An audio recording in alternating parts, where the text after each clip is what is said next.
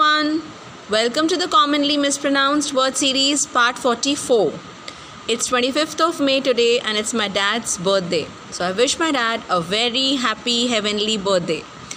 And I have fond memories of my dad. So today's words are fond as well as memory.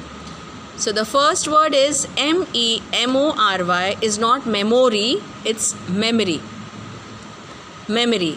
What's memory? When you remember something from the past. Memory. Memory. The second word, F-O-N-D, is not found, it's fond. Fond. Fond. What is fond? Having affection or liking. So, F-O-N-D, fond, fond, fond, and M-E-M-O-R-Y, memory, memory, memory. So see you tomorrow with two new words. Till then, happy learning and bye-bye.